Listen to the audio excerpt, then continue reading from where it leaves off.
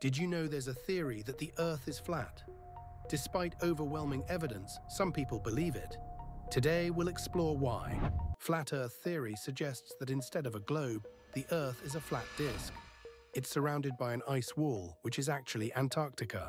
This theory claims that the Sun and Moon are much smaller and closer than science tells us. They move in circles above the disk. One common argument is the horizon. Flat Earthers say it looks flat, and we never see a curve, even from airplanes.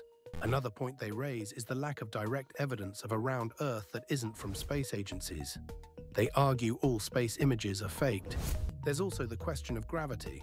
Flat Earth supporters argue that gravity is an illusion, and objects fall because of density.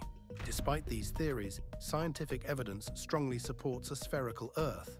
Satellite images, flight paths, and gravity all align with a round planet. Whether you believe in the flat Earth theory or not, it's fascinating to see how different perspectives challenge our understanding of the world.